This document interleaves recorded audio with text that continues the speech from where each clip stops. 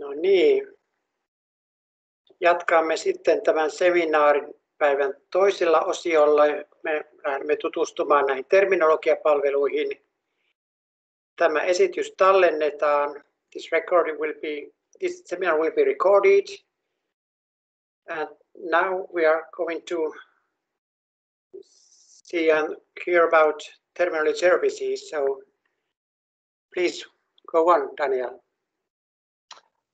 Okay. So previously I described this is the way that SNOMED is structured and the way that SNOMED is distributed. It's like what the SNOMED CT terminology consists of and how that is sent out to its users. But it's like quite a mouthful of stuff in there, and there is a real need to have services which facilitate and allow the use of the terminologies. So no one would imagine using these RF2 files directly, or even like using. I'm sure all of us have sent in their work with health informatics and coding and so on, has sent Excel sheets back and forth in different versions and so on. And I still think that Excel, even it has its limitations, but you could think of it as a kind of terminology service, but a very primitive one. And we can do much better than using Excel. So terminology services are just any services which are aimed to allow or facilitate the use of terminologies. And what they do is that they try to hide at least some of the complexity of particularly modern terminologies. So previously, I'm sure and even currently the WHO classifications can be distributed as like Excel sheets or ASCII files or something, and that was fine because the structure of ICD is quite straightforward. But if you want to use the features of SNOMED, which distinguishes it from previous generations of terminologies, that adds to the complexity, and the terminology services can help in hiding away some of that complexity and facilitate and particularly lower the threshold of using all the terminology's capabilities. So it's for many users of SNOMED, there might be the use case might be fairly simple. They want a set of codes to be used for some particular purpose, and even though that use case might be like a simple list of concepts and terms to choose from, it still benefits from the complexity in SNOMED, even because it allows the maintenance through the logic definitions and so on. And using the terminology services can actually make it easier to even easier than using Excel, because with Excel you need to deal with versioning and so on, which adds complexity, whereas the terminology services typically has some kind of support for such things. If you use a standardized terminology service interface, you could standardize access to the terminologies when using different terminologies. So we're still using both, like we're using both SNOMED and ICD. And if you have a standardized interface for your terminology services, you could use the same service for both terminologies, and that would facilitate use and implementation and development of systems around those terminologies. One particular thing when it comes to SNOMED that I would like to mention is the expression constraint language, which allows you to query for SNOMED CT concepts. So it's a way of querying for concepts, really, which is very helpful in many cases. And I will show some examples later on. I will show 2 examples and try to provide some links. So first, you could be using SNOMED with SQL databases. If you have data in some database format already, like your patient data or research data or whatever, it could be a benefit to use SNOMED in the same environment. And I will also show some use of using SNOMED with Snowstorm, which is a terminology server developed by SNOMED International for a lot of use cases.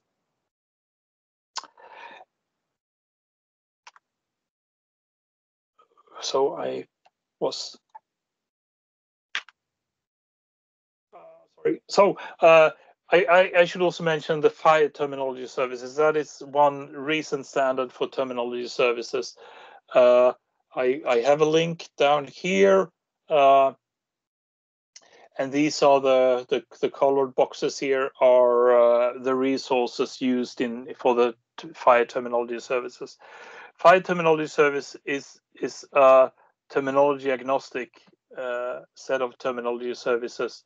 So for using in, like, if you're thinking of using it for an EHR system or any patient data management system, it would make sense to use a standard terminology services. And right now there are not that many competitors to the FHIR terminology services. So that's definitely worth looking up.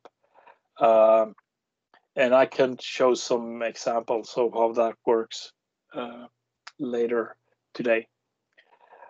Expression constraint language is a query language for SNOMED CT concepts, and I see here that I didn't add the link to the specification on the slide. I will add that link. I will write that down and add that so that you could learn more yourselves. But it's basically a way of searching by using SNOMED concepts. So it has a certain syntax. There are operators and there are concepts in different positions in the syntax. So this example here, you have an operator with 2 less than signs, and then follows a concept. And this concept is based on a concept ID, and then there is an optional vertical bar thing. And this is actually part of the syntax. So here it's not just for readability. It's for it's included in the syntax. So you can write readable expression constraint language queries.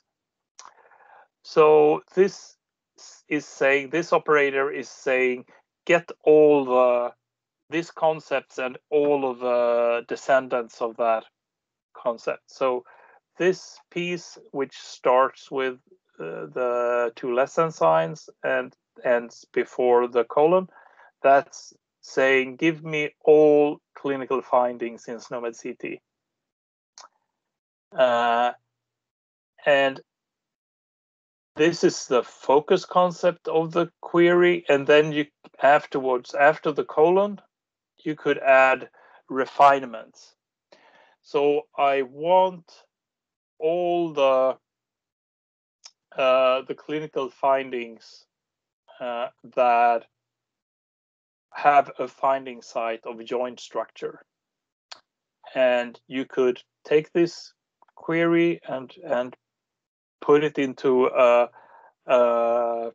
expression constraint language aware system, and it will calculate all the those clinical findings with a finding site of joint structure, or any.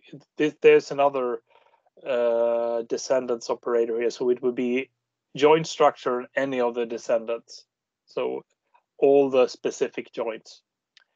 I will see if I can shift screens here because I would like to show how this is done practically. So I will stop sharing and then I'll start sharing again.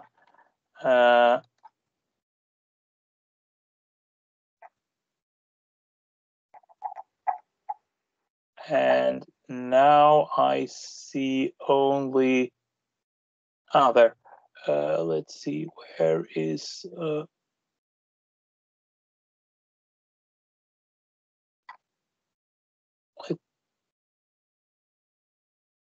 so I already pasted. Do you see my screen? This is a browser. Did you see the? Yes. Yeah. So when I click execute here, it finds 4,530 concepts. And now I'm in the international edition, and this is the exact same thing I put in the on the slide. So I can I get this. These are all. This is a long list. I don't think it's only showing the first 100, and you could click to get 100 more, and then click again to get the 100 again. So this is built into the browser, and since I think this feature was added yesterday, or I think on Tuesday or Wednesday, so this is fairly recent, and this has not been translated yet. But I could filter on the term here, so I'm seeing. So this gives all the clinical findings with the finding site of any joint structure that has a description where the word knee is used. So it finds the concept of osteoarthritis of knee, but it also finds prepatellar bursitis, which there is some other description where the word knee is used. So knee pain and so on. So this is just one way of how terminology services could be used to facilitate the use of the terminologies, and this is of course would be difficult to do by hand or by, but this is prepared for by the terminology service. So I'll switch back to the presentation again, and if there are any questions, then just you could try this at home if you go to the browser. So that's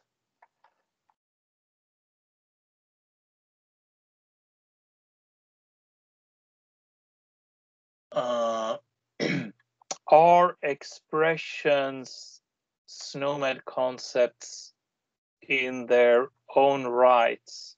No. And as such could also be released as files? No. There is.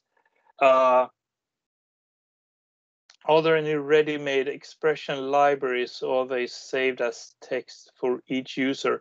So the question. So they are not concepts in their own rights.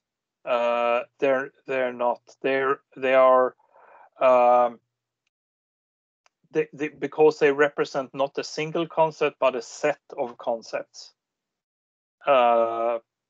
So there could be a concept which is, for example, in this case, joint finding or something, which has the descendants which are the exact same set as the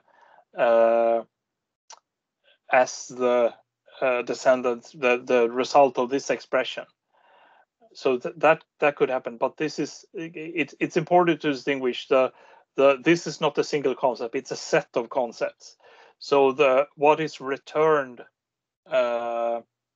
is a set and not a single concept. Yeah. So and these are these terminology services are usually behind the interface. So you could, for example, have such a query which pre-populates a menu or something. So this as Juha says, is typically happening behind the scenes. But for those working with terminology, it's a very useful tool to allow querying for SNOMED content.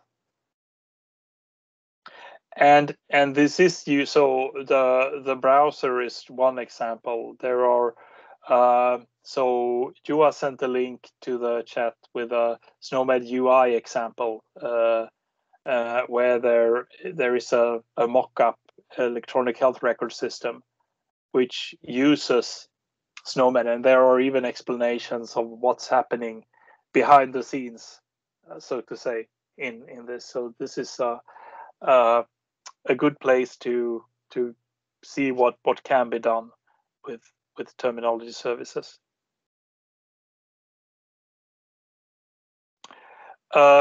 And what you do with the result afterwards, it's, let's see, I'll try to find there. Now I'm sharing again.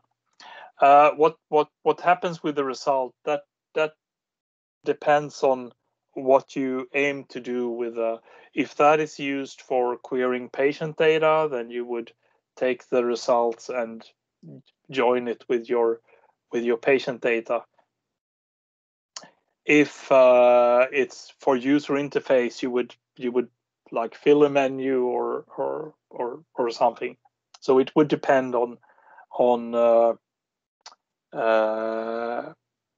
where you are with your application, what you want to do. So in the browser, there is no way of saving the output of an expression. I assume this is because it would take a lot of resources if people would send complex expression constraint queries to the service, and that would mean that they would have to buy more expensive server time and service space. So that's I think that trying to limit. And if you could, as I will show later, you could use this in your own terminology server. You could fairly easily install your own terminology server and use those queries in your own system or for your own purposes. It's and you likely should have at least some technical knowledge to do that, of course, but it's doable.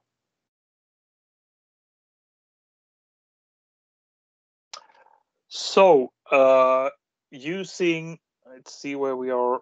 I think we're fine with time. So was that a reasonable response to your question?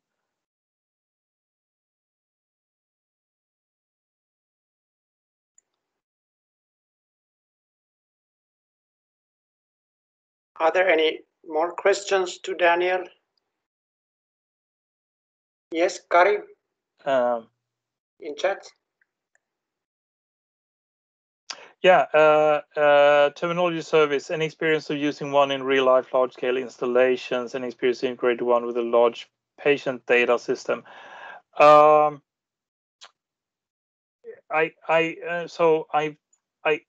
have some previous experience with.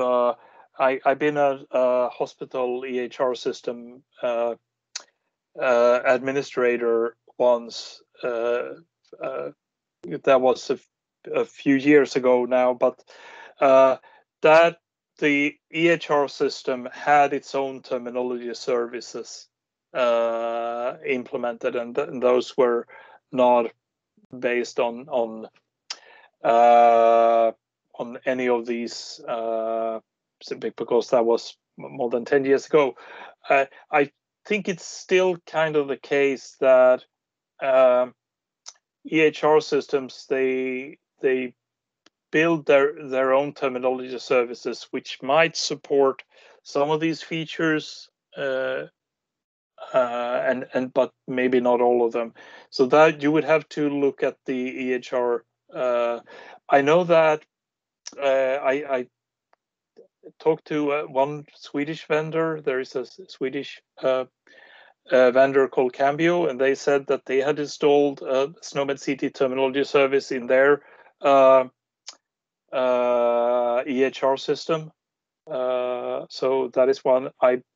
So Epic, Cerner have at least some. I think Epic is from what I've heard. I have no first-hand experience, but I've heard what people are saying. That Epic has those kind of services built into the system. As I said, I don't have any first-hand experience, but from what I've seen other people doing with Epic, and because it was Epic that you bought in Finland, wasn't it? It was Epic, not Millennium. Yeah. Anyhow, so those would be examples of like real life large scale installations of terminology services. I don't know what counts. So there is a server running the browser, and that's of course a very different use case from an EHR. But there's a fairly large amount of use of the browser. So there seems to be, and there is it's being technically maintained by SNOMED International using I think Amazon Web Services or something like that. So it can handle a load from the entire SNOMED community. So there are, even though it's not an EHR system, it's so I think that's the best answer I can give. What you can do is talk to other users of systems like Epic, which are in already in use and which use SNOMED, which means that it would be in the Netherlands, the US, and so on. and to hear what their experiences are. So I'm neither a vendor nor a EHR system user, and I used to be an administrator, but that was a long time ago. So I would recommend talking to those people who are actually using SNOMED inside the system, and like Epic would be a good starting point at least. Is that a reasonable reply to that question? And I think the next week will be a SNOMED CT Expo on Thursday and Friday, and it's a good chance to also join from Finland. It's free of charge, and you can discuss, hopefully, for a lot of other people around the world with using SNOMED CT in their daily work. Yeah, so yeah, of course, that would be an excellent opportunity. It's online, so it's the meeting people by chance will be more difficult, but there are likely presentations about this. So if you go to the SNOMED Expo website, you could find and see if there are any presentations which might talk about this particular topic. Otherwise there are people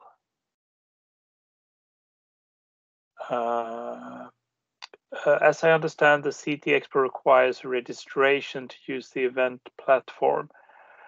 Yes, I think you need to register, but there is no fee for registration. So that's true. Yeah.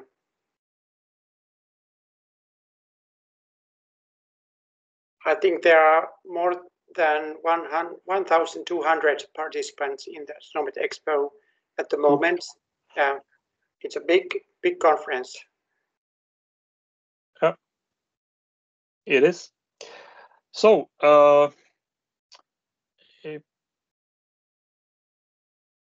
let's continue. If there are no more questions, I will see. So we could get into the use of SNOMED with SQL databases. So if you're looking to use SNOMED with some data which is already in a SQL database, that could make sense to load also SNOMED into the to a SQL database. And there are a number of different. Let's see what happens if I click this one. Will it open the link? But it will not share. So so you could have a look yourself. There are scripts for Microsoft SQL Server, MySQL. There are actually two scripts for MySQL, Postgres, and Neo4j databases. So there's a lot of options there for loading your. Well, not all of them were. So Neo4j is not a SQL database, but there are still opportunities there, different opportunities, and you could check them if you want to. One important aspect and something that facilitates use of SNOMED within SQL database is let's see, is something called the transitive closure table, and the transitive closure table is actually the transitive closure of the ISA relationships, and that is a table which contains all descendants for each concept, not only the children or the but all of them, all down to the bottom of the SNOMED hierarchy. So this significantly speeds up querying using the SNOMED hierarchy. So what I will try to do now is that I will show a practical example, and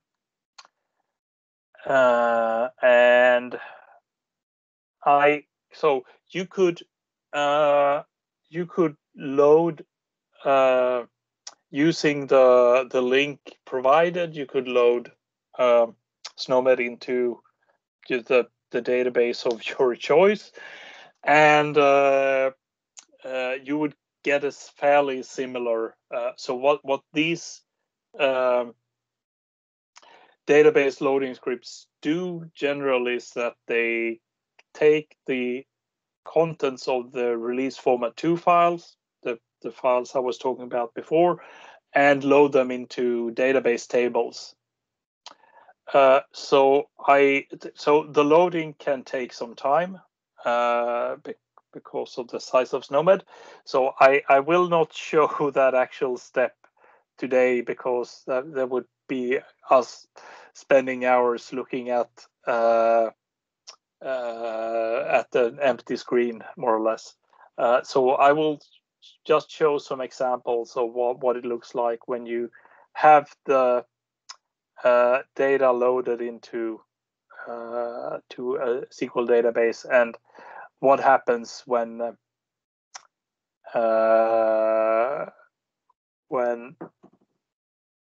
how you can use it to query data using SNOMED in the database. So let's see. I will stop sharing the presentation and start sharing.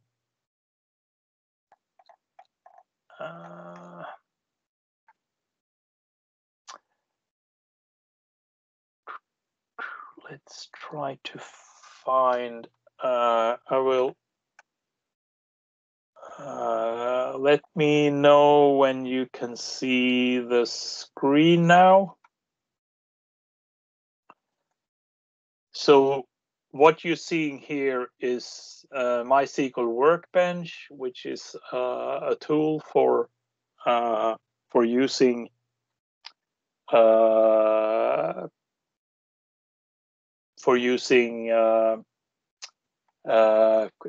connecting to a MySQL database.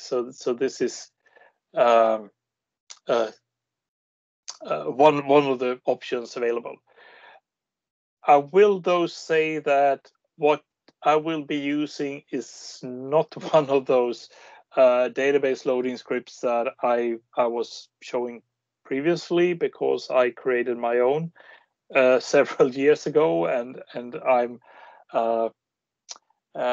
you can't learn old dogs to sit. I don't know if you have that saying in Finland, but I find it difficult to shift once I get used, but it works kind of the same. So particularly if we want to query for all the concepts that are in like types of asthma, I've used that as an example. So I type, this is SQL, this is technical, but I'll just, to those of you who know this will be able to see when I make an error, and those of you who don't at least will see that it actually works.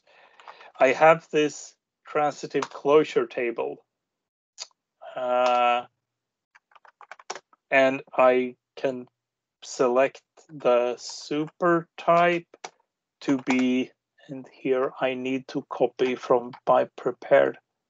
That was, see, where did I lost the presentation. I'll see if I can get the asthma concept from asthma in the browser. Please help me. There. So I copied the concept ID from the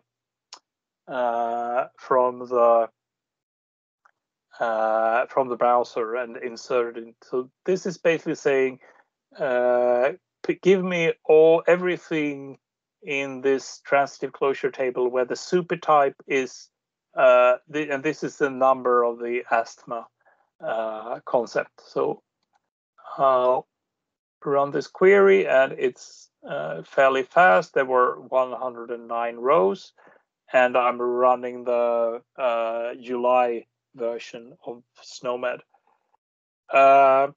So you could see what we have here, at least in my version of the SQL database. So this is if I have this published on and I could give you a link to my installed scripts, but I try to change them from time to time. So, but if you want to, I could send the link to these as well. So the supertype is asthma, and these are all the 109 descendants. And if you look into the international edition, you see that there are only 25 direct children. So those would be the one with path length of 1. That means that this is the ones which are the direct children. The one we sort by path length. We see that this includes the concept itself. It has a path length of 0, and these are the direct children with the 1, and these are the grandchildren. And then we get to the grandchildren and the grandchildren, and that's the end of the hierarchy. So this you could use to query your database. So I prepared an example of this. I have a data set. I'll run the query. So I have a data set which I received from our friends in University of Nebraska, where they've been using SNOMED since 1992. So they have a fairly extensive database of SNOMED coded. This particular database is about clinical findings and diagnosis. So I joined the transitive closure with this database which contains patient data, where I link the subtype column of the transitive closure table to the SNOMED CT ID of the patient data. And again, I start with asthma, and then I order by patient ID and start time. So I could see that there are 26, so there are 3 million rows in this data set, and it's been de-identified and all like outliers. I received this during the Ebola outbreak, and University of Nebraska is their national infectious diseases center. So they had a lot of the Ebola patients being treated, and those have been removed from this data sets because otherwise you could identify people. So this is a de-identified, which I have been allowed to use. I'm not allowed to share it, unfortunately. But it showed that there are patients with asthma, one with acute exacerbation, exercise-induced asthma, and so on. So these are patient data from their EHR systems, which can be queried. If you put it into a database, and I have SNOMED loaded, I have this transitive closure table, I can query for give me all the patients with asthma, and it takes a quarter of a second on this fairly standard hardware. And again, it's 3 million rows in this data set. And as you see, there is also it's not just querying on the actual concept of asthma, but also on all the descendants, of which there are not that many of mild intermittent. So you see that you get the point.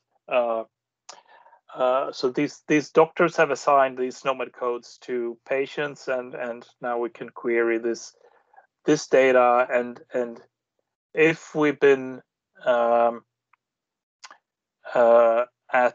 the University of Nebraska, this could be done in real time. And actually, I've seen I visited the University of Nebraska to do some joint work, and it's they actually can do this in real time as well, or at least close to real time, because it's in their data repository. I think they run every night or something, so you could query on that freely using any set of SNOMED expressions that you want, and get your results back on almost live data, which is kind of what is the point of using SNOMED in an EHR system. So this was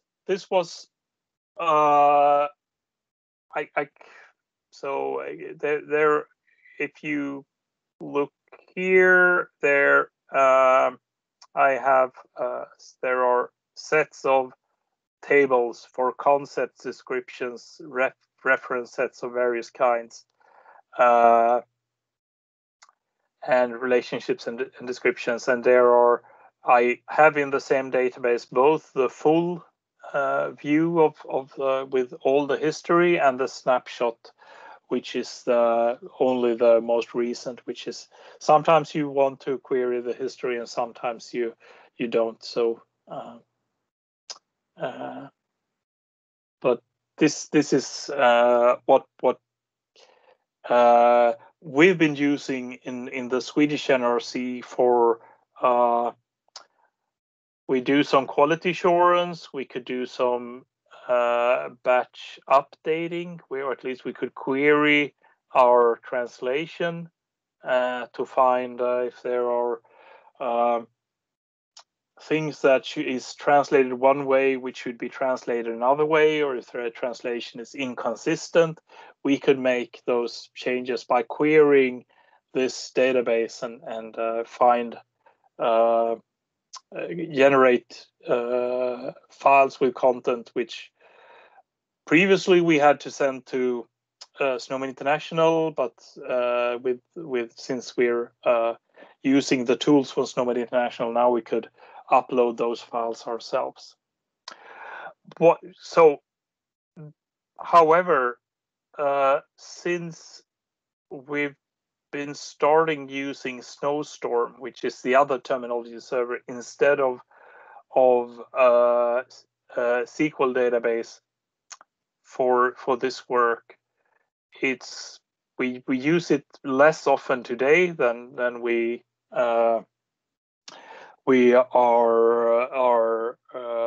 used to be using this. So now we're using the Snowstorm terminology server for some of the work that we used to do on the SQL database.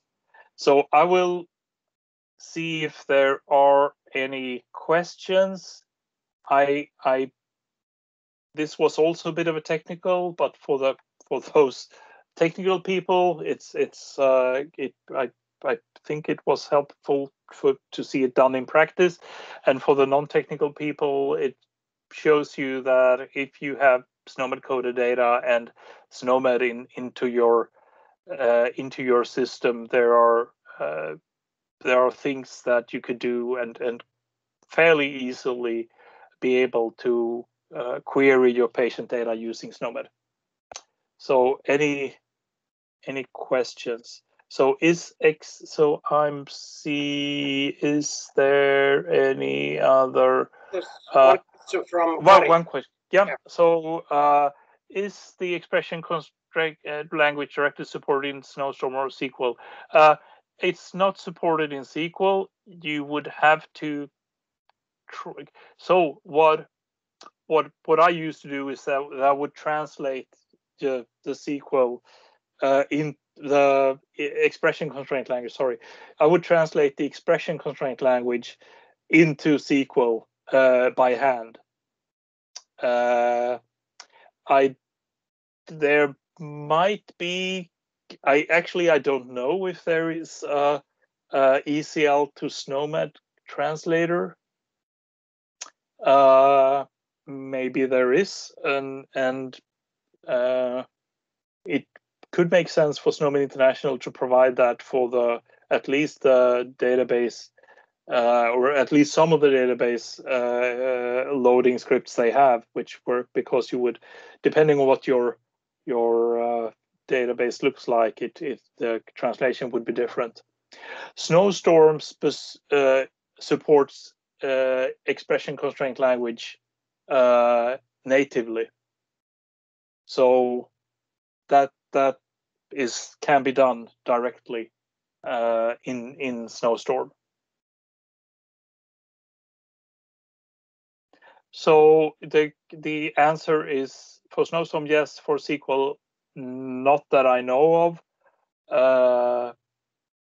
But and maybe they should be, or I don't know.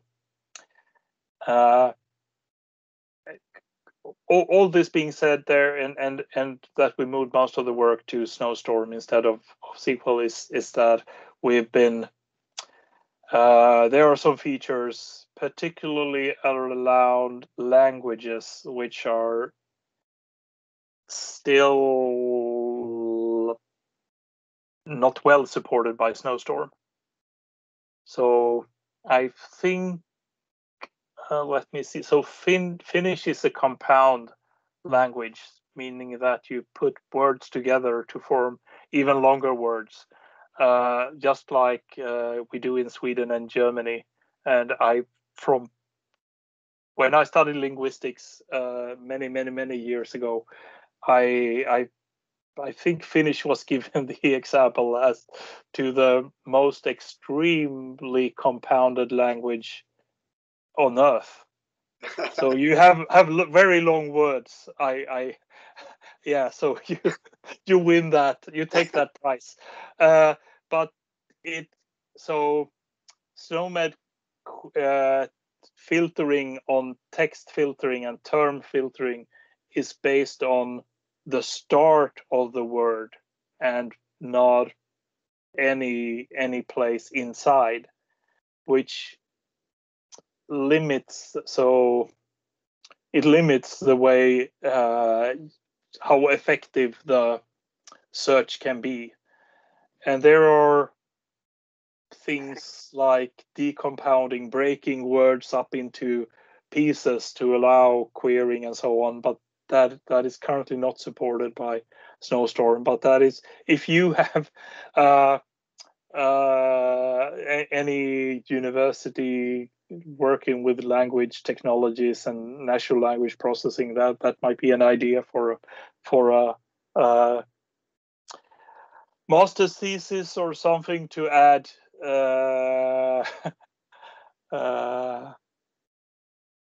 Yeah. So and it's a limitation. There you could work around that, but it's kind of it's a bit of a limitation. But so then sometimes we still have to use these the SQL database still. Any other question, or if you want to see another example, if you don't trust me, we could take another example, but asthma. So you could pick any concept. If not, then I could go back to I see. Snowstorm is more based on text matching than instead of. Actually, it's both. It has both text matching and the structured database, allowing, for example, expression constraint language, but also finding descendants and relationships and so on. I will actually talk about this right now. So I will stop sharing and start sharing the presentation again. And then I need to find the presentation again. And it somehow started from the beginning again. So I'll quickly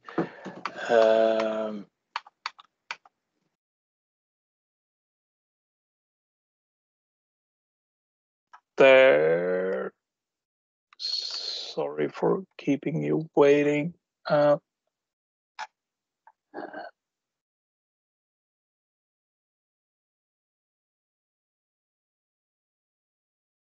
There. Let me know when you can see my screen. Yes, we can see it now. Okay, yeah. So, this is that was a quick view of using SNOMED with SQL servers of various kinds, or at least one kind. So this is going to be about using SNOMED with Snowstorm. So Snowstorm is a free and open source SNOMED CT only terminology server. It's available from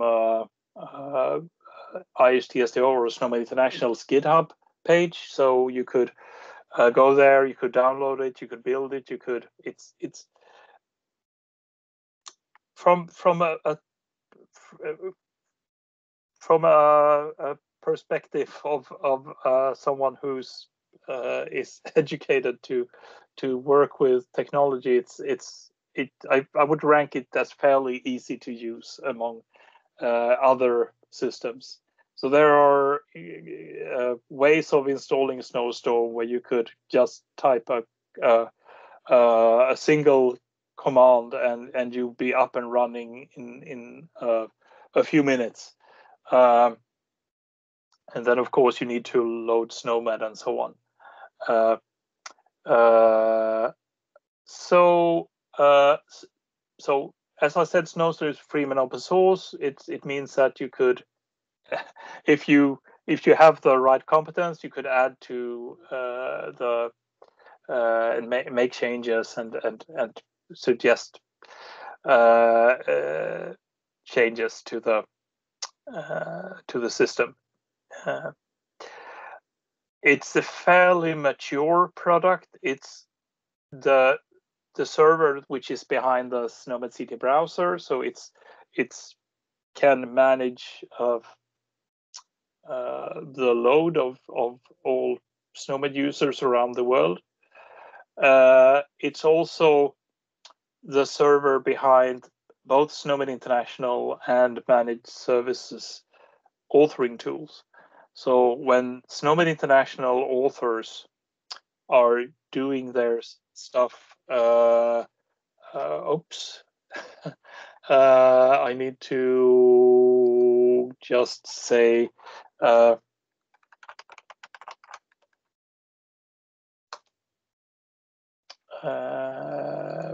sorry for that. Yeah, so it's used for authoring. So when SNOMED concepts are authored, they're using Snowstorm, and it's and when SNOMED releases are created, it's also using Snowstorm. So it's at a point where it's reliable enough to keep the SNOMED International authoring cycles running. It's also used, since I mentioned before that there are different sets of tools available for using SNOMED, and in the Swedish NRC we have decided to use the called Managed Services authoring tools. it's basically a set of tools provided by SNOMED International, and we pay us a fee, which I don't remember right now, but it's a fairly small fee. It's not a big deal for using the authoring tools, and it's the same tools that SNOMED International uses themselves, and it's all based on Snowstorm. So it's a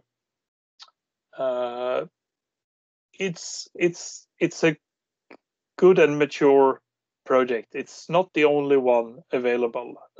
So there is an Australian called OntoServer, which has similar capabilities, but it's also not SNOMED CT only.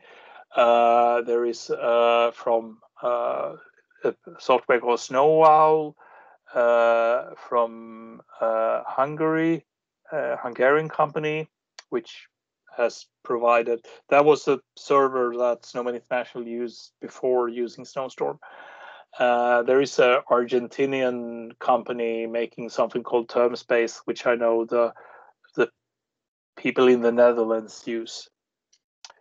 And I think that everyone is very happy with their vendor. So, but since this is the only one which is available free for use, this is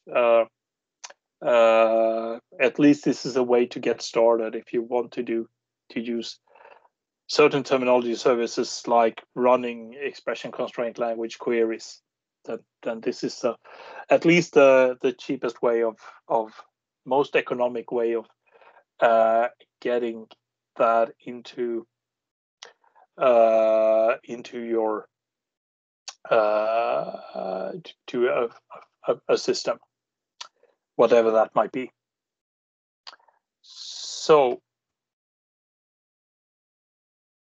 let's see if I could.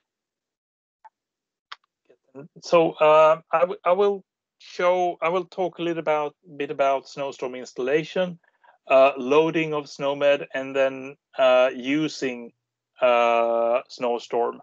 And there are two interfaces to Snowstorm. One is using proprietary SNOMED International interface, which it's a set of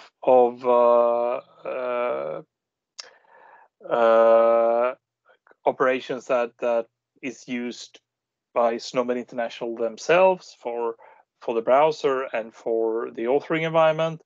But Snowstorm also has this Fire-based API for queries using that API. So let's go ahead and show some examples. I think if I could do this, and then we could take another 5-minute break, and then we could do some analytics and then questions. Is that okay? Yes. Yep. Okay, so I'll stop sharing that one, and I'll start sharing the other.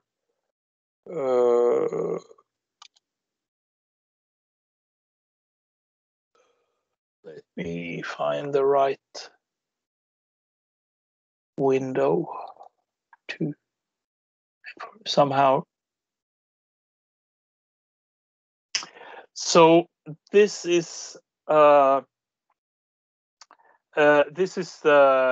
page for the GitHub page for Snowstorm. So it's linked in the slide deck. So and there is some description of this piece of software. There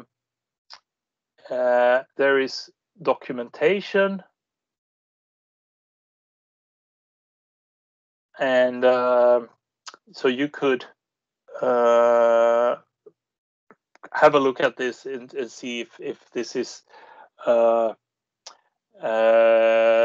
something that you could install yourself, or if you would get your IT department or something else to install it for you, this is something that you could use.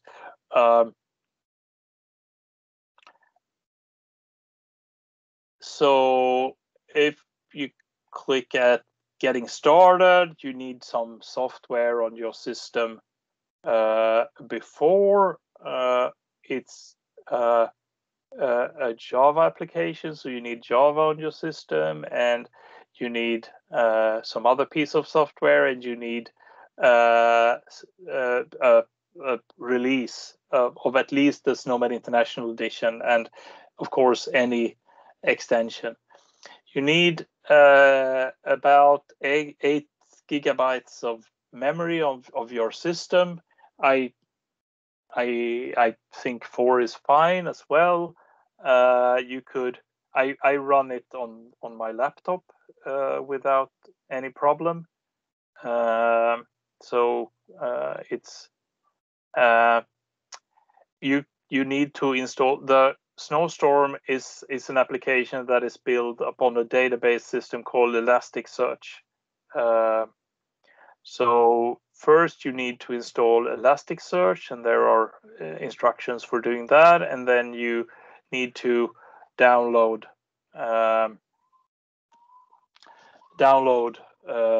Snowstorm and then start it. There are, if you're using something like Docker, or if you know what Docker is, there it's even easier to install. With just one command, you could install the entire environment with the database and the application, Snowstorm application on top of that. When it comes to loading, it's when Snowstorm is started up, there is a simple web interface. So if you go to the address where you have Snowstorm installed, you will get a user interface that looks like this. So there are different services in Snowstorm for code system, for concept descriptions, relationships, reference sets, etc. So this is available for use running when you run the Snowstorm service. If you are going to load SNOMED into your Snowstorm, when you first start Snowstorm, it's empty. So you need to go to import and create an import job. And if it's your first SNOMED, if it's empty, then the international one is called main. This is documented here. So branch main. This creates versions for whatever. So different versions. You know, the January and July every year and so on. And then you could say if it's a snapshot, or if it's a full, or if it's a delta. And if you have nothing installed already, if it's empty, then you need to be either a full or a snapshot. So if we say, for example, that it's a snapshot, and then you type try it out, and then it creates a response, and then you just copy this strange thing from the result of that, and you paste that into this import RF2 archive method, and then you paste it in there. That's the ID of the import, and then you choose your international release file, and I have that available there. So, and then when this I've already prepared, so I won't click this button, but this is what you would do when installing SNOMED into Snowstorm. So it's a matter of, first you create an import job using this piece, which is on the documentation page, and then you load the release files which you get from your release center, and then you press try it out, and it will take, if it's a full import, it will take hours. If it's a snapshot, maybe 20-30 minutes, depending on how quick your server is.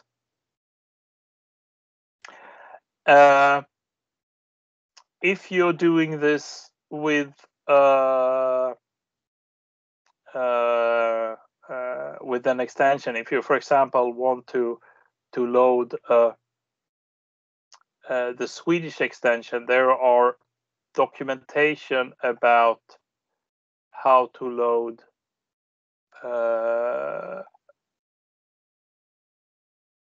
extensions. Let's see. Let me find the right loading SNOMED. Where is updating there? So this is loading another extension. Okay. So here is additions versus extensions. So loading an extension. You first need to create a new code system, because the SNOMED is international, is a code system, and the Swedish edition is another. So here is an example. You do create that. You do an so this is a Spanish. This is called SNOMED CT ES for España, and you and this depends on the in this case the July 19 release of the international SNOMED and so on. So that you need to add, and then you import your Spanish or Swedish or Finnish edition, just like you did with the international edition, but you would type. So there, I'll make it a bit larger. So it says SNOMED CTSE. So I'm importing the Swedish extension to the Swedish path, which I have already added before. And then I get a new import ID, and then I take the Swedish extension release file and load it.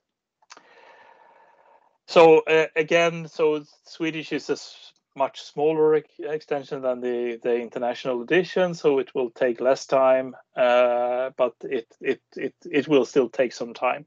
This is something that I have. This is a version of SNOMED that we are using at the NRC currently. So if we look into what is inside this system, we could get all the editions of SNOMED. An edition in Snowstorm is called a code system to confuse people, and we could see that this, where we said branch path main, this is the international edition. It's called, the short name is SNOMED CT, and it was imported on the 22nd of September this year. I was a bit late in upgrading the extension to the upgrading Snowstorm to the latest release, because we're in Sweden with the May release. We're still on the on the January release until we have the next release. It has English language. This is the modules. It contains a SNOMED model component, and it contains the ICD mapping module, and it contains the core module. So it actually, I was wrong there. I didn't count the ICD-10 mapping module. Anyhow, so it was 3 modules, not 2. This is the second edition. That is, it's SNOMED CT SE. It has the path main SNOMED CT-SE. It depends on the. This is the March release, that was extra release that was done for COVID. So this is the way it works. The current version is May 31st. That's the latest version that we have, and this is the path to that particular latest version. There are Swedish and English in this edition, and it has the modules. It has the SNOMED CT model component module. It has the Swedish NRC maintained module, and it has the ICD-10 map that we got by depending on the international, and it has a SNOMED CT core module, which is all the clinical content of. And that's all there is in this version. This like SNOMED snowstorm database, snowstorm thing, whatever it's called. So then this can be used to query for content. So let's say that we want to query for, so asthma was such a great example. And let's say that we want to query the Swedish edition, and we want only to query for active concepts, and we want to query for asthma, this is asthma in Swedish, and only active terms. And there are a lot of different features. Here you see ECL and so on, but I will try that later. I want Swedish, not English, and then I'll try it out, and it gives back results here. So these are the concepts. This is asthma disorder. We don't have fully specified names in Swedish, so we get the English fully specified name. So I asked for Swedish, and I get the Swedish preferred term, but the fully specified name, that's the English one, because we don't have that in the Swedish. And then this is the first concept. The second concept is acute asthma, severe asthma, asthma clinic, asthma trigger, non-allergic asthma. So this is getting all the concepts which have the term asthma in them. Let's say that we want to query for asthma using ECL instead of using the term. So we could remove this one. We could, and then we put in ECL. I just typed something to make it easier to read. So this was a concept ID for asthma. And this 2 less than signs means all the descendants. and I'll try it out, and I get oral steroid dependent asthma. I don't know how this is sorted. Asthma in mother complicating childbirth, asthmatic chronic. So you see the, and we get the Swedish language term there. And if we wanted English, we could type another language in there. And if we look down, there are 109 responses, but there's a limit to 50. So I could, if I want to search for more, I could say that I want to limit to 200 or something, but there is an upper limit on 10,000 at a time. And then you could use, like, if you want 10,000 concepts, you could search for the first 10,000, and then you could set the offset to 10,000 and get the next 10,000 and so on. So that you have to do. You can't query for larger than 10,000 currently, at least. So any questions? The obvious question is, what do you do with with this then? And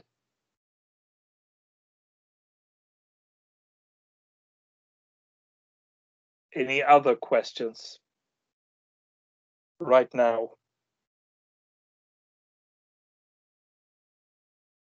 There's Kari's comment in chat.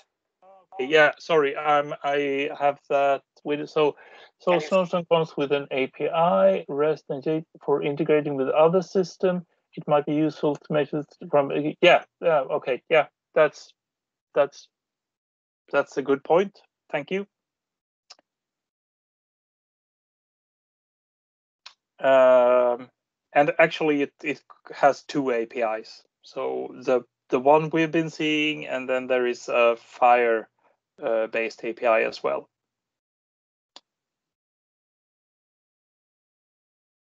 So yeah, this is a major difference. That's correct. Should have mentioned. Next time I will, whenever that happens. So I will just briefly be showing you, if we go to the documentation and using the Fire API, there are some examples of what can be done. So if you have a, so Fire has a number of terminology services, and one is for value sets. So if you, value sets are typically things that are used to constrain message specifications or user interfaces.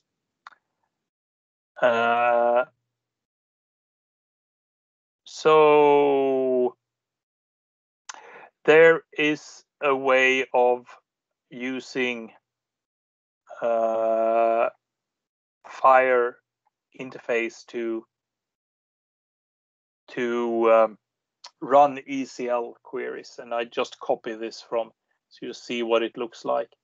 It's the same server address, but it's the address is Fire value set and expand. So this is a syntax of Fire, and if I run this, let's see, it should, yeah. So you get 2,359, and this seems to have returned all of them in one go. I didn't put a limit on, yeah, that was why that took some time. So here you see you get a different set of, so you only get the code here, but I have to check. I don't know all SNOMED codes on my head. So this was chronic disease. So, but what you can do is that you could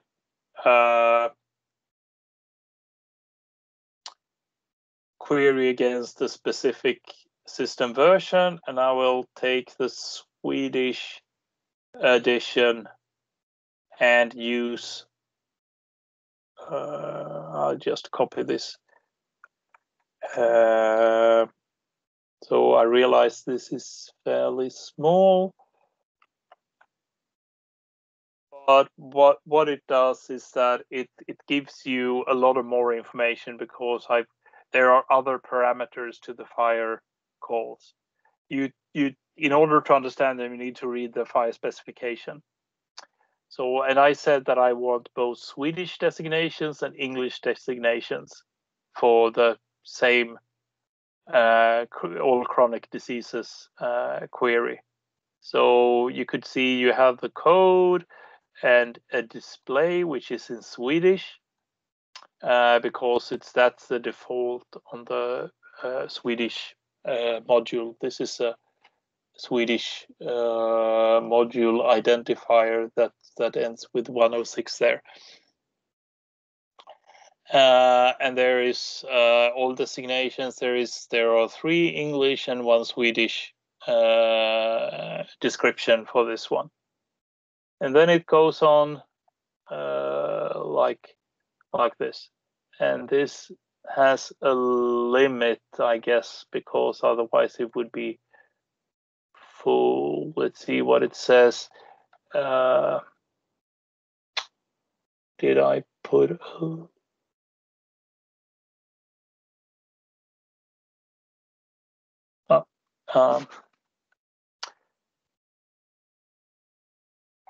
So it only takes 10 concepts. It says count 10 there, so that means it only takes 10 concepts. So so this is 2 ways of using Snowstorm to integrate with systems. And just to show you an example, and let's see if this is a tool that we built based on Snowstorm for creating translation batches that we use for maintaining SNOMED. And let's hope that there is a good example here. So this is we want to replace one Swedish word with another, and then we can query for here is an ECL expression and a term filter, and we could filter it further using regular expressions to work around the problem with the compound words. We need to look into the terms, not just only the beginning of terms. So if I run this, there are no, we made the change already. So if I go back to the Swedish May release and run the same query again, there were 8 of these that we provided new descriptions from. So this is might look complex, but it's a few days work for a developer using because almost everything in here is already supported by Snowstorm. So changing the different releases of SNOMED, and we could even run this on SNOMED International, because both are Both editions are available on our Snowstorm. We can run ECL expressions that's built into Snowstorm. We can do term filtering, and then we just have to do the additional criteria and the replacing of words in terms. And then this could generate batch files which we could upload to the authoring environment and get all those changes done.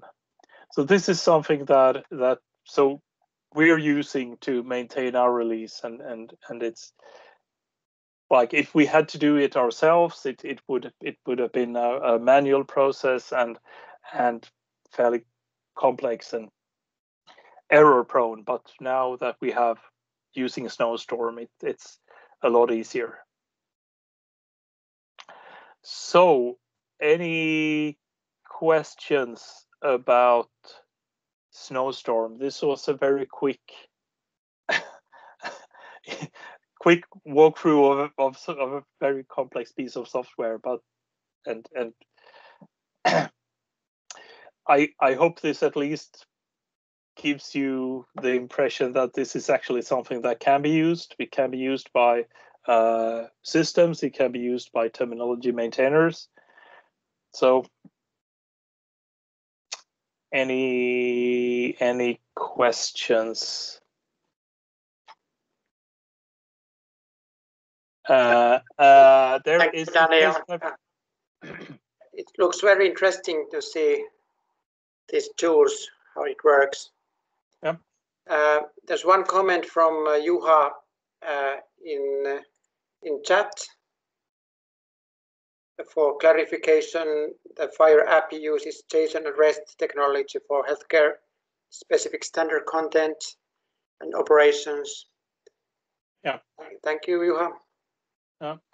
So both the SNOMED International API and the Fire API uses JSON and REST. I think Fire API could use XML. Maybe I'm not sure. I haven't tried. I don't know why I would either. So, but it's based on these kind of modern a couple of years ago at least. Now it's commonplace technologies that are used on the web and elsewhere. And the last but not least part is about analytics. Yeah. So would you like to have a small break, Daniel, now, or can we continue? Because it's a little bit short time for analytics. Yeah. So if it's okay with everyone, I could continue, but if you need a break, then let's break. It's almost 4 p.m. here in Finland, so I think we could continue. Yeah. Okay. So I'll go back to my presentation again. Let's see, where is that?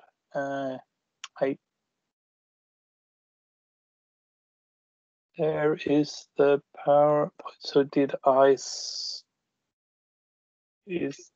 the it's not there, and I needed to restore it. Is it the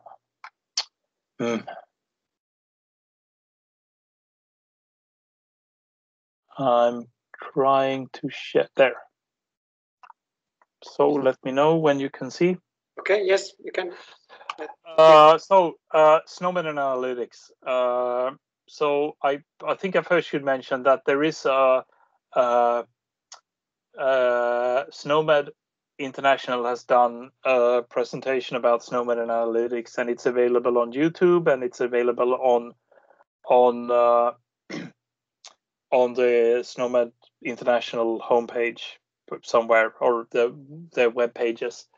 So there is a presentation about how you could use SNOMED with analytics.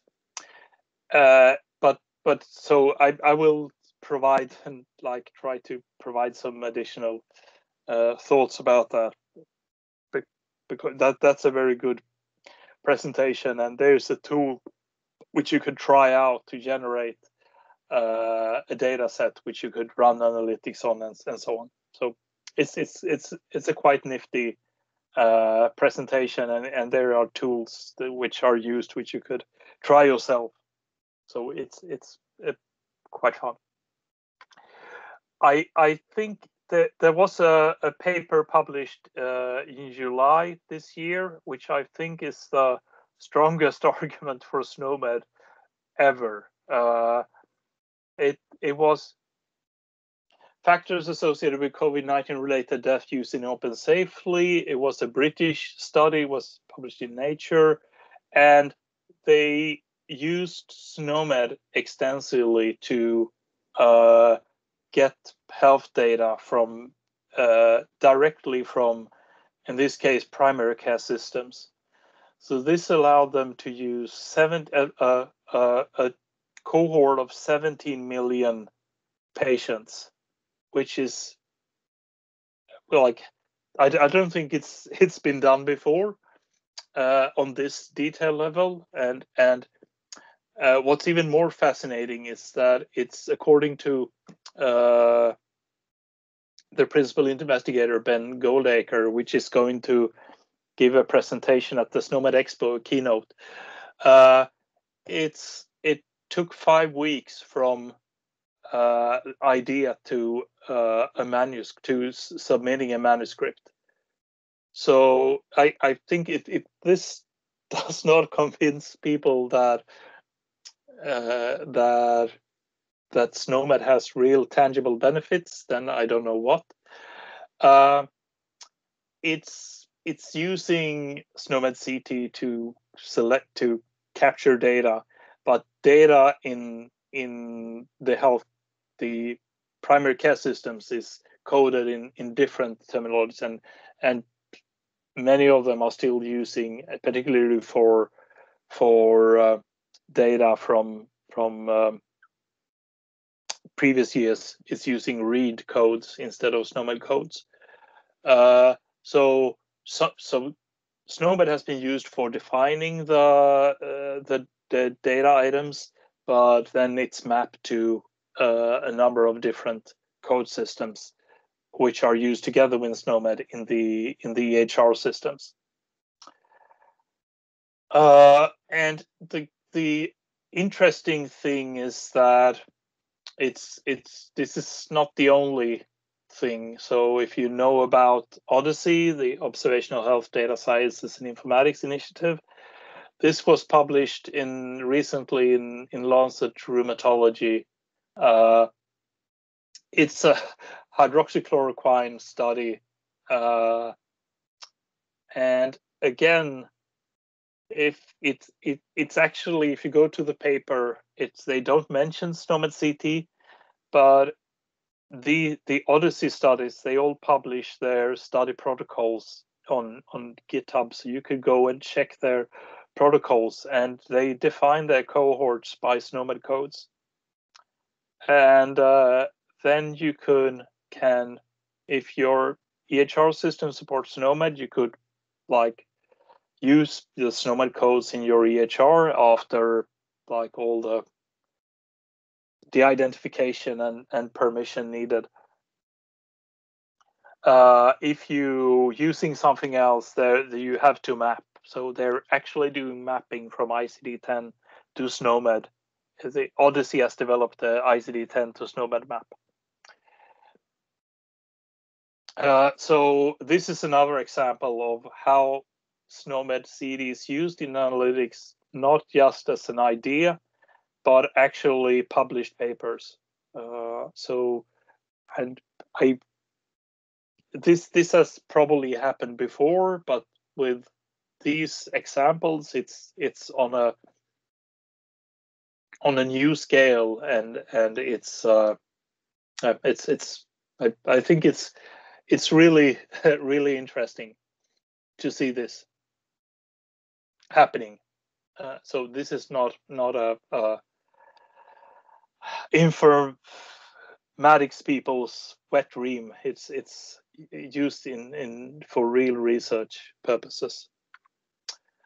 So what SNOMED CT adds to analytics is that it's using the knowledge encoded in SNOMED CT and in the SNOMED CT hierarchies. It allows aggregation of patient data.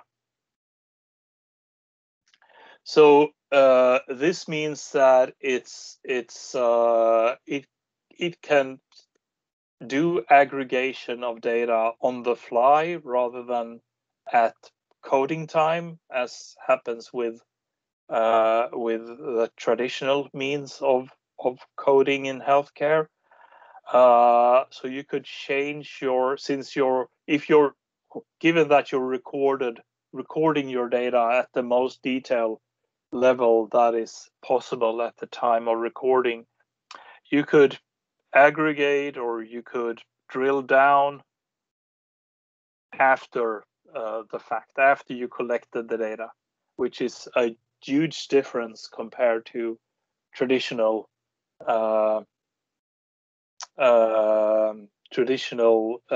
means of doing analytics with the traditional coding systems. So here I put the link to the demonstration that SNOMED is having. So that is worthwhile to. There's a video, so you could watch it tonight with the kids and get them interested. I will show a practical example of this as well. I'm checking the time and we're fine. So this means that I will stop the presentation and I will share another window. Let's see there. Let me know when you see my screen. We can see it now. Yep. So what I have here is our studio, and R is a statistics package, statistics software with a lot of packages which are used for statistical analysis of all kinds of materials. I don't know if we have any statisticians in the room, but if there are, it's likely that you have used R, and if not, then maybe you should give it a try. There are alternatives like SPSS and so on. So there are other ones, but this is another one of those free open source systems that are actually used increasingly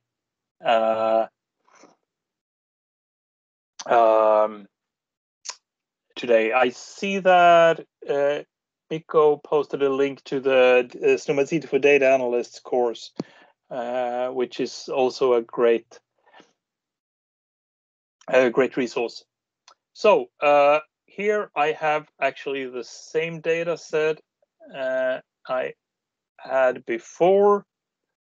It's the data set from University of Nebraska Medical Center. It's the same 3 million rows that I have loaded into R here.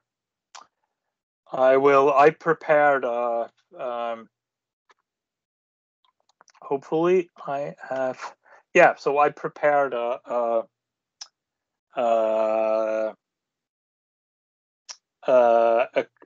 query which takes an ECL query. There is an ECL library for R, which is actually it was developed by a student of mine when I was at university. He did his thesis, his bachelor thesis on this, and developed this software. And unfortunately, I think it's not currently maintained. So there is a new version of ECL which is still not supported, but it still does a lot of good things.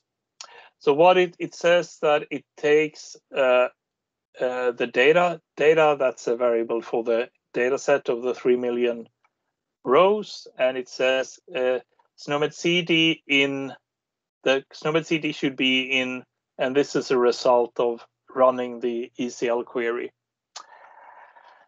And then there is some, I need to get the year out of the start time because I want to get the histogram based on year, do aggregation per year. This is, of course, asthma. I could add this. I use the same example. And it filters, so year should be larger than 2002 because there was a lot of noise in very few cases before 2002. It groups by year and then creates a plot. It does a histogram based on patient ID and then a plot. So let's keep our fingers crossed and yeah, so this is what we get. This is the number of cases of asthma over the years in this material, and I think it stops. I don't know which the latest date is, but it's not. It's from a few years ago. But this is. I will try another if I want to. Let's see. I'm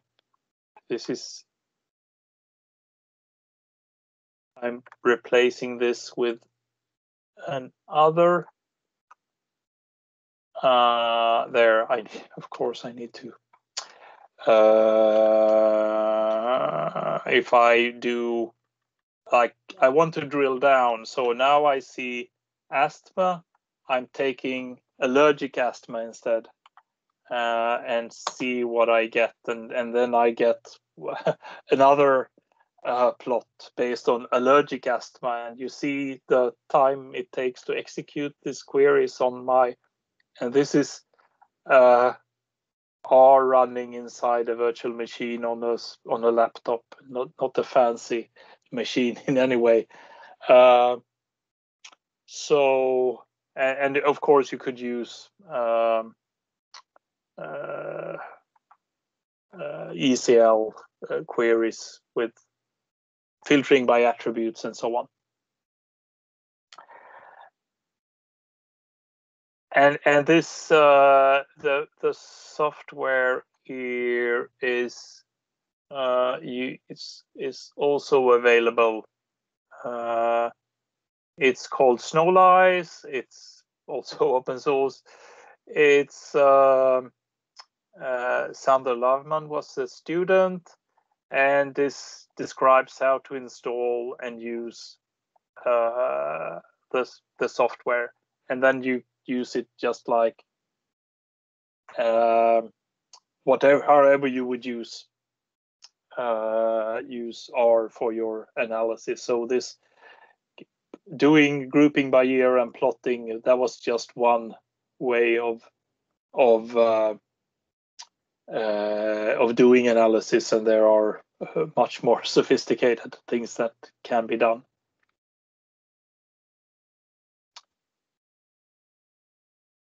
So any questions about this particular part of the presentation?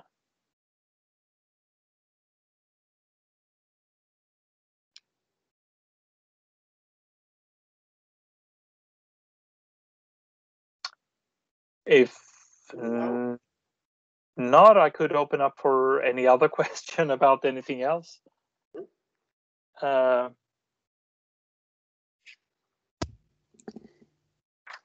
Maybe one question from Juha. Go ahead. Yeah, about the last part on the analytics, and And yeah, that was pretty powerful example of a search and a query things. Then, are you aware of how these aspects have been used together with traditional, data warehousing and approaches and platforms on large scale? Yes, so what you can do is if you go to the first paper I was showing, open safely. I need to spell correctly .org. I think that's the name. Yeah, this is the like data lab where this was they did this study, and it's let's see, it's data lab at Oxford, EHR group at London School of Hygiene, Tropical Medicine, and some health record software companies working on behalf of NHS England. So this is they created a platform for being able to run these types of queries on a large scale. So this would be one example, and I think also Odyssey is another. Let's see how to. This is the COVID-19 update page, but they have like a platform for running studies based on software tools and standards. So you could, so this would be two examples at least of quite large scale platforms. If how the like data warehouse there are this business intelligence business is has been there's been a business around that area for quite some time now. I don't know to which extent they have worked in this area of terminologies. So things like click view and what other large scale data analytics systems that are not large scale but largely huge used in many cases are I don't know about how if they have developed something similar. Like if someone done something for SPSS or other, I don't know, and I'm not sure. But even so, like systems like R are used in like if you go into the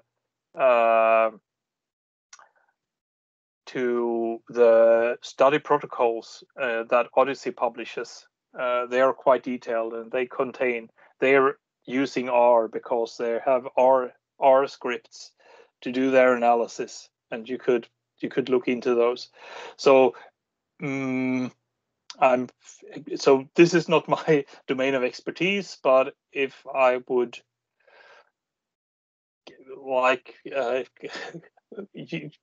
guess or like a reasonably educated guess, I would maybe the data warehouse is less relevant today than it was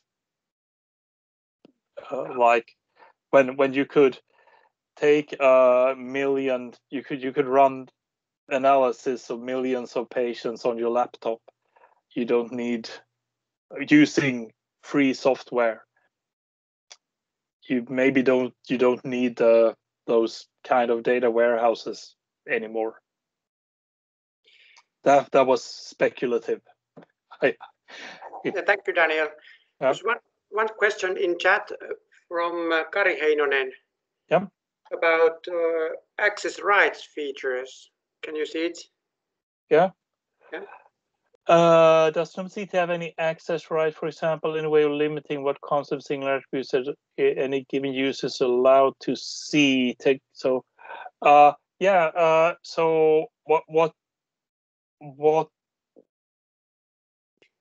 so so what you would do in if there is a user interface or something, you would create a subset of SNOMED in some way, and you could do that by creating a SNOMED ref set, a simple ref set, and pick the code. So you could have an ECL query which limits the codes which a user can select from. You could do things like that, and and you could use that either in a number of ways, like manually enumerating the concepts. You could use an ECL expression, or you could use the SNOMED API or the FHIR API. So there are a few opportunities there, but it generally there are different ways of limiting concepts based on attributes, or so using expression constraint language. Okay, thank you, Daniel. Yep. Are there any more questions or comments about SNOMED CT implementations?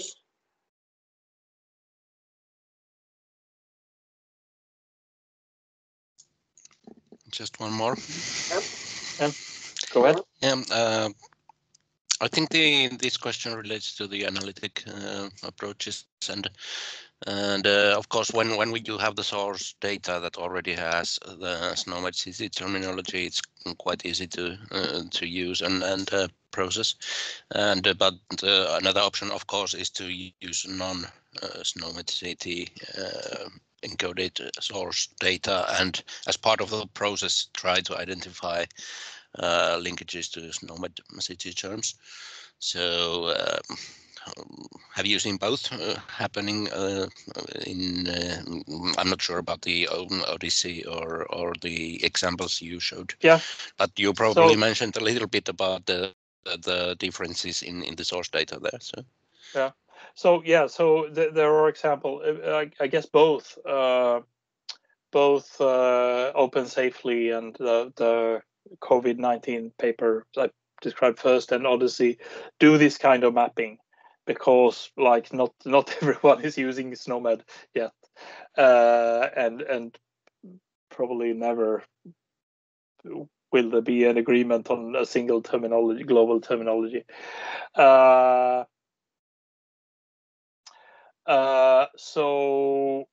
that will be managed through mapping, and that's I think we've seen examples in both these. So for example, Odyssey maps ICD-10 to SNOMED before doing the analysis, and in the Open Safely they did the mapping to the read codes, for example. So likely before we reach terminology nirvana, we will have to do a lot of mapping. And a final question or comment from Kari in chat about subsets and yeah, so subsets or such, that would depend. So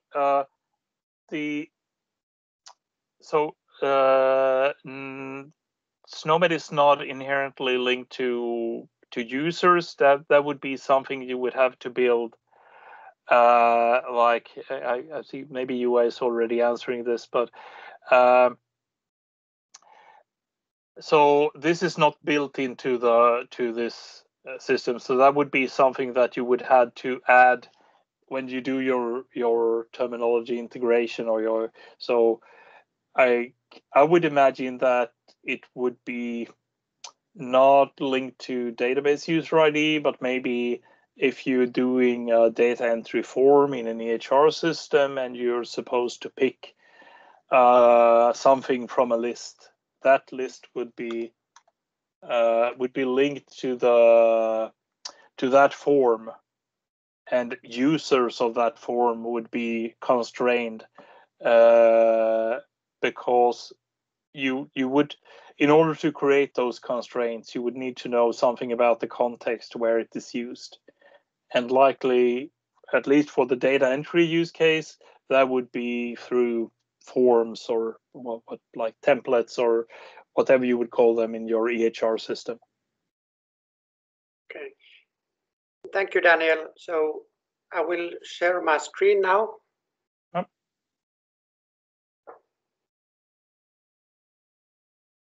Here. So thank you, Daniel, for your presentations. Yeah. Next week, we have SNOMED Expo on Thursday and Friday. So everyone can join, and you had more info in chat box. I will continue in Finnish if it's such okay for you, Daniel. Okei, kiitos. Eli tosiaan kiitoksia kaikille osallistujille tämän päivän seminaariin. Saatte palautteita varten tämmöisen sähköpostilinkin, pyydämme teiltä palautetta tästä seminaarista. Ja tosiaan seuraava osa seminaarista jatkuu sitten 20. päivä lokakuuta patologian löydösluokituksesta ja sitten 23. päivä 10. aamupäivällä terveysongelmat ja kontaktien syyt. Ja tosiaan täältä tapahtumakalenterin kautta pääsette sitten rekisteröitymään tai ilmoittautumaan mukaan näille 3. ja 4. osalle. Ilmoittautuminen päättyy 2 päivää ennen varsinaista seminaaripäivää. Kiitos kaikille. Tack för alla. Hyvää viikonloppua. Have a nice weekend. Kiitos. Bye bye. Kiitos. Bye. Yes.